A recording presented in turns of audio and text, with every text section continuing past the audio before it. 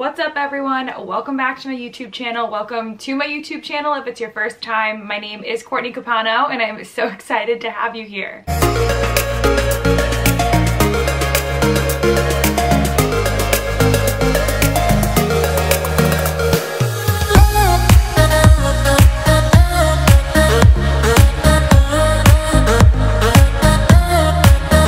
Today's video, as you can see in the title, is finding your home decor style, or how to even start that process. Whether you are currently looking to restyle the home that you have, the apartment you have, whatever it is, or you're buying a new home, going into a new apartment, and you just want to refresh. I just recently moved into our first house, my husband and I, so I have been doing a lot of home decor research and shopping and just different ways of finding inspiration and styles that I want to bring into my home. And so I have been really discovering what my home decor style is, and I think that a lot of people, when they're, styling their home, working through their interior decor, it's so easy to look at pictures and say, okay, I love that, I want that, and then just like mirror it. Getting so caught up on trends, and I just think it's so important to first figure out, like, how are you going to create a space that is a reflection of you, in a place that you feel like safe, in a place that you feel inspired and creative and just cozy. And I just think it's so important to have your interior design be just a reflection of who you are as a person. And I don't know, I do think that's all really important. So I'm going to talk about how that can come to fruition in your home and for you, and how I've learned to create a space that's just, me and my husband, and it's not just a copy of a picture I've seen on Pinterest. That being said, I am also going to offer some of my favorite interior design tips and tricks. I just love that when I look at my home, I know that it's not the same as someone else's. Like, I didn't just go out and buy everything at Target and put it all together, Like, I just think it's so important to be creative in your space and find pieces and put them together in a creative way. So I'm going to just jump right in, and I also want to mention that this video and these tips can help you even if you're just looking to refresh a room in your home or a space in your home. It doesn't have to be your whole house that you're refreshing at one time. But I think every room or space area in your home should make you happy and should be well thought out. And so that's just my 2 cents there. First, whether you are designing a home space, whatever it is, I think that the first step before actually shopping is to browse around, right? Obviously, but browse around, whether you go to stores, home decor, designer stores, home goods, wherever you want to go that has pieces of interior decor, that you can just start to see, what are you drawn to? What is attracting you? Not just, wow, I like that piece, but something that makes you feel something. Like, I could see that in my home. Like, that would bring me joy. That would make me happy. That's my style. And so that's what I did. I just started to browse on websites, on Pinterest. Pinterest is a little dangerous though, because there are images that are already cultivated rooms or cultivated spaces that don't allow you to necessarily be creative and just look at one piece and say, okay, I could put this vase in this way and it came from my own brain. On Pinterest, they're just designing everything for you beforehand, which is great. But I think to start, it's so important to just see what pieces of decor you are drawn to. Whether you are into vision boards, like putting together a vision board of images and pieces and color palettes, that's another whole thing. Start to see what kind of color palette you're drawn to. Are you neutral? Are you eclectic? Like, all of that can be such an important part of your process at the beginning. Again, I just feel like it's so easy to go on these Instagram pages also, not even just Pinterest, of these designers, and just see spaces that you just try to mirror instead of bringing your own creativity to the table, if that makes sense. So first step for me is just like creating a vision board either in your mind or actually on your computer, and just start to see what you're drawn to. So once you kind of have an idea, right, you have a foundation, I think it's important to really do what you can to stick to it. Because even for me, right, if you've seen my other videos, if you haven't, I'm very neutral. My room is a little bit more bohemian. My living space, living room, kitchen is definitely more modern, organic, a lot of earthy elements, neutral colors, but I'm still drawn to really vibrant rooms at times. And I'm really drawn to even some cozy coastal themed homes. I'm like, wow, that's so beautiful. And I could see myself saying, you know, I want these pieces because I love them, and I didn't, because I knew the overall, I knew the foundation that I had was what I wanted most, even though I was drawn to these other styles. So just a tip there, once you take that initial step to designing a space or a home, like stick to what your gut knows is like what you want, you know? So eventually you're going to start shopping, right? You're going to want to go out and start buying pieces to make this vision come to light. And so I just have a few tips for this point too. So once we get through the vision, the foundation, all that good stuff, now we're at the point where we're going to start shopping, right? We're going to buy pieces that are going to bring your vision to life. And this is a huge part of the process. It's arguably the most important. And so I just have a few thoughts that I'm offering here. And I think number one is you don't want your space to look like a Target showroom, right? Or a West Elm showroom, Pottery Barn showroom, whatever it is. You don't want your space to look like a picture you've seen. And maybe you do, and honestly that's great too. Most likely it's not going to be a true reflection of you because you didn't create that space, someone else did. And if you just copy it, there's going to be 100 other people that have the same space in their home too. So it's just, my advice is that when you go out and start shopping, don't buy a bunch of the same items at one place, right? For example, your bedroom. The biggest no-no for me, and I'm sorry if you have this and you love it, is like matching furniture. When your nightstand matches your headboard, and when every piece of furniture in one room is the same style, like that is not an experience. It's not giving you visual interest. It's just a cohesive matching bedroom set. And I just think most likely when you buy those matching sets, they're going to be really expensive anyway. And it just isn't something that I think is going to give you that sense of home that like we all want. It's just gonna feel like a showroom. And I'm using bedroom as an example. It can be the same thing in your living room, getting end tables that match your coffee table, like all the same set. If you really look into high-end designers and just interior designers anyway, you never see matching sets. So that being said, right, definitely go to all of these different stores and shop around, again, online or in person, and just focus on pieces. Try not to focus on sets, things that are all the same. You know, think about having elements of color and fabric and just design that are different, that complement each other, which I know can be hard, and not everybody is great at picturing a space while you're shopping for items to go in that space. Like, I know that's not an easy thing, but I promise you, you can do it if you just take the time to let yourself be inspired by items and be creative with those items, and not just buy 15 items or 15 pieces of furniture that just look the same. So that's just a piece of advice there. So my personal favorite way to make sure that I don't have a lot of pieces from the same line at Target. I keep saying Target, but I do love Target's home decor, but I limit myself. You know, a lot of times when you're buying certain products from one line at Target or any store by one designer, if you have too much of that designer, it just is going to give you that monotonous, like, basic look in your home. So try to just limit the amount of times you purchase from a designer. Go thrifting. Thrifting is the best way to shop, to be honest, because you're always going to have something unique, right, when you're thrifting.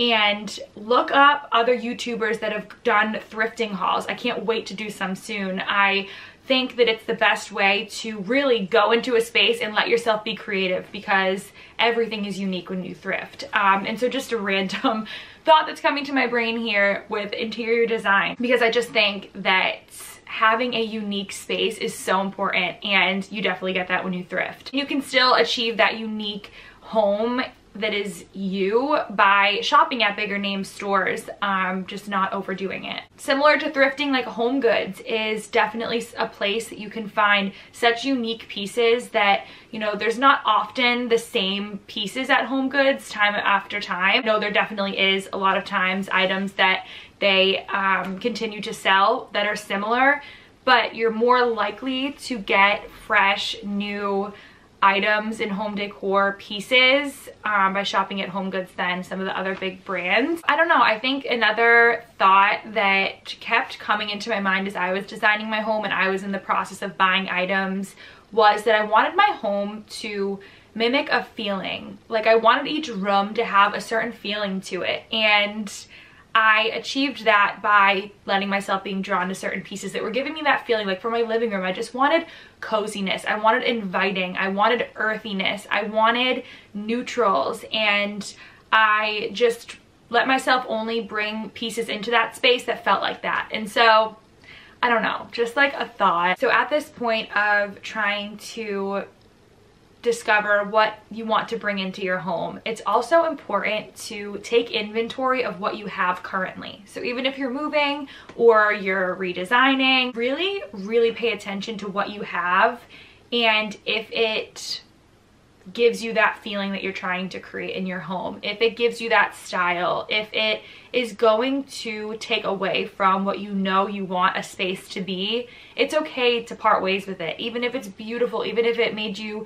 happy before, but it's just not going to fit the mold of what you're going for. I think that's a huge piece that people get stuck on, is not selling or donating pieces that are in their home that they loved for so long but are just not growing with them. For me, that was really difficult, but it feels good when you get rid. It's like the Marie Kondo, what is that called? It's her whole concept of like, does something bring you joy? Like I really feel like that is not just important with your clothing, but it's also so important with your home. So another thought that comes to mind, and something that was big for me when I was designing my space, is I wanted to incorporate my life into my space, and especially my fashion sense. And I've seen interior designers talk about this, and so I definitely was inspired by some other people that talk about, you know, taking notice of your clothing and clothing that you wear often, from colors to textures to your style. Are you vibrant? Are you more relaxed with your clothing? Are you someone that seeks attention when you style your clothes, or do you just want to blend in? Like all of those things can help you so much with your home decor. So for me with style, I have always, since I was in high school, loved putting clothes together and outfits together that genuinely like did not make sense a lot of times, but worked for me. And I have always said to my friends that have literally told me, I like what you wear, but I just wouldn't choose that for myself, but it looks good. And I've always liked that, because it's, again, that visual interest and that moment that people notice. That's just my personality, and that's just who I am. I'm definitely not subtle. I'm not a subtle person by any means. I just love making a statement in a pretty subtle way, but a statement nonetheless. I don't know, I think that your home should be a reflection of you. So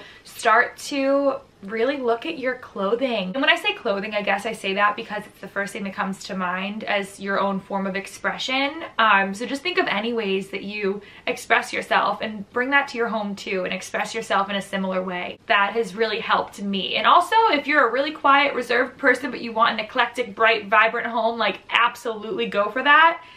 Because I think that means anyways, you're probably more extroverted than you think, and you like being a little loud. And so it's been a cool experience for me to really look at my means of expression and bringing that into my home. That all being said, I think something else to just keep in mind at this point as you start shopping around is to not rush. I am impulsive, and I'm like preaching to the choir right now, because I definitely rushed at the beginning, and luckily it worked out because I took the time to have a whole process before I started buying. But once I started buying, I was rushing. I was excited, and I just truly think that there's no reason to rush. I know that you want to create your vision, bring it to light, but take your time, and if anything, focus on one room at a time. That way it gets all the attention it deserves, and you know, one room doesn't overshadow another. Every room deserves to have its moment. If you end up rushing, don't beat yourself up, because I know I got to a point where I was like, slow down. Just take a breather. Similar to don't rush, Don't be impulsive, which I think is definitely on that same playing field. If you're not rushing, don't be impulsive either. Really what comes to mind for me with being impulsive is trend. And I think if you couldn't tell, I don't like doing things that everyone else is doing in their home. I want to be creative and be myself. So I have tried so hard to stay away from trends, and it's so easy. I just think, like, I don't know why this just came to my mind, but you know that arch that you see on like TikTok? People are painting that arch behind doorways and fireplaces, and it's beautiful. It's so cool, but that's paint that is probably not, that style is not going to be in for very long, and everyone's doing it now. That me personally, like, I'm just grateful I didn't do something like that, because I don't want anything in my home that's just what everybody else is doing right now and seems a little trendy. And I'm sorry, like, if you have that, they're so cute, and there's so many ways to make it unique for sure. So something else that comes to mind too is wallpaper. We've recently put up an accent wall in our office because I was just in there. I mean, I have a 9 to 5. I'm in that office some days like 9 hours straight, and I wanted a fun moment in there. I don't know, I wanted one wall to just be unique and fun and vibrant. And so me and Jonathan put up a peel and stick wallpaper wall that was like $100 on Wayfair. It's black and white polka dots, and it is super cute. I'll put a little picture of it right here. And it came out really fun, but it's peel and stick. I'm gonna get rid of it within the year, I'm sure. And it's definitely something that's loud that I wouldn't want to be permanent. Like, I would never have done that with real paint because it's trendy and it's a moment and it's not forever. So just think about what you're doing when you're shopping. Don't be impulsive, and don't invest a lot of money and time into a trend. Just a tip. So I did look at some of my notes because I'm like, okay, am I even covering all the things that I wanted to cover? And I think I did good at going through kind of somewhat of a timeline process with home decor, but I do want to offer some of my favorite tips that I have just learned along the way, whether it was from family, things I've seen online, or things I've just discovered myself. So I really made it clear, but just to echo everything I've said, you know, number one is just don't copy, but be inspired. There's just so many ways that you can make a space you. So try your best not to copy, but just be inspired. Next is always, always, always bring big artwork or big focal points to a space. And really, I mean, I'm saying for my bedroom, right? I don't have any big art. I do want on this wall some big art eventually. Big art just elevates a space. I mean, for us with this home too, it is our first home. It is a ranch. It's pretty small. But like in our living room, which I'll put a picture again right here so you can see, we have a big art piece. It's a Sarah Brooke that just elevated the room the second we put it up. It really draws you in. It's the first thing that you see when you enter the room, and I really just believe it elevated the space and made it a little bit more luxurious, you know? I like that. I think that it's just important to have big art in a space. Don't be afraid of the size of an item in your home either. That's another thing. I don't think I had this on my list, but when I was shopping around, even for like our bar stools, we have these like rattan woven bar stools that maybe I'll put a picture here. I'm just like inserting pictures of my home so you can see. I am doing a home tour soon. I'm still waiting on a few more pieces, again, taking my time. We're doing the backyard over, so I want to include that. So I will be showing all of these pieces eventually, but anyways, those bar stools are really big, and I was nervous about that, but it just elevates the room. You know, when you buy pieces that are big, it's not going to make the room look small. If anything, it's just going to make you feel like you're in a bigger space. And so that's just a piece of advice too, is don't be afraid of big art and big pieces in your home, because it does just take it to that next level, I think. So another tip is to really lean into your color palette. And so, like we talked about at the very beginning, establishing a color palette is going to be important, because I think it is easy to, again, be drawn to things outside of your original vision, that you end up having pieces and colors that are just like, it's too much, it's too much. So lean into your color palette and really, you know, instead of being attracted to things outside of the colors you initially wanted, look at different tones. You know, if you're really into earthy colors, look at a muted pop of like orange rust to incorporate, or like a muted yellow that gives you a little bit of leniency with your color palette but is still neutral, if that makes sense. Like for me with this room, I wanted neutrals, but I did want to incorporate, like you can't really see, but I have 2 blankets here that are rusty, dusty pink colors, and they just, I don't know, they just made sense for the colors I was going for in this room. And so lean into your color palette, don't stray too much, but definitely dabble in tones that work with the colors you've picked. And this is another fun tip that I learned when designing. If you are having curtains in your home, which if you can tell in here, we don't have curtains, we just have shades. I personally just like the look of just shades in the home, but I think eventually when we have, you know, a bigger house and a bigger space, I will definitely put curtains up.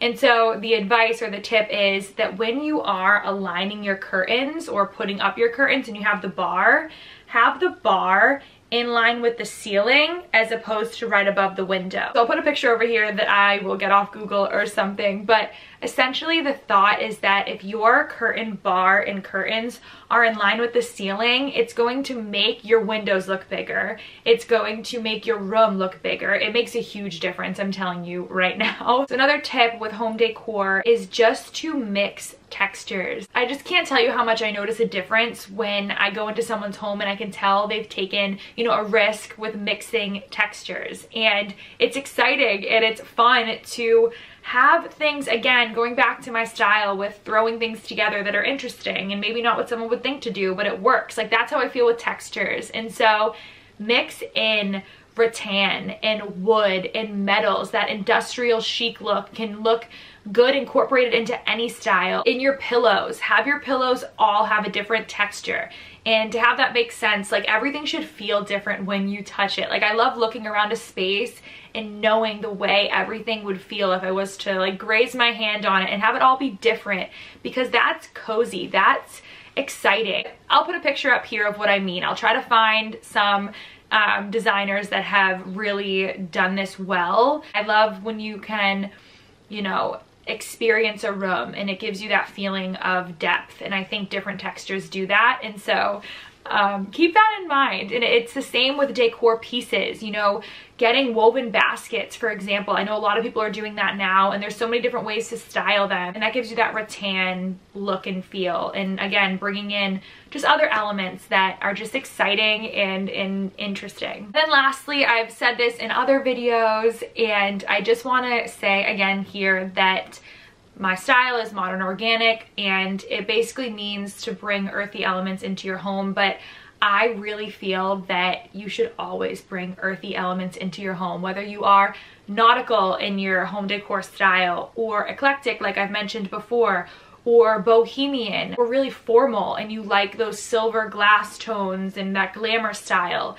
That's all fun, but there are always ways that you can incorporate earthiness, whether it's a plant, whether it is just elements that you would traditionally find outside that you can bring in. I personally just think that as human beings, like we need that in our homes, especially spaces in our homes that we are in very often. So as you shop around and as you plan out your home style, I hope that you keep all of these things in mind, and especially the earthiness piece, because I do think it's important. And so thank you so much for watching this. If you made it to this point, hopefully I was interesting or entertaining you in some capacity. Invest your time in your home, and you don't have to invest a ton of money. There are so many ways to thrift, to be inspired by high-end designers, and find alternatives for yourself by just taking the time to explore around. So I don't know, I just feel strongly about home decor right now, and I'm so grateful that I took the time to apply all the things that I've talked about in this video. So it's really worked for me, and again, I'm just sharing my experience on this channel. That's all I'm here to do. So hopefully it was helpful to you, and I'm excited to see you all in my next video.